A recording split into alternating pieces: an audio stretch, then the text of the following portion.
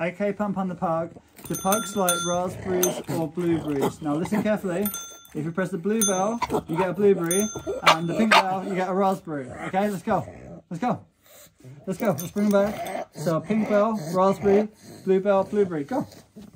Press the bell. Press the bell. Oh, I think that was a pink one. It's a raspberry. Good job. Press the bell. Oh, that was a blueberry. Press the bell. Raspberry. Good job. Raspberry again. That's 3-1 to raspberry. Press the bell. Press the bell. Oh, there's another one. 4 for raspberry. 5. Whoa, raspberry's the winner. Okay, press the blue one. Let me take that one away. Good job. Got a blueberry. Press the bell.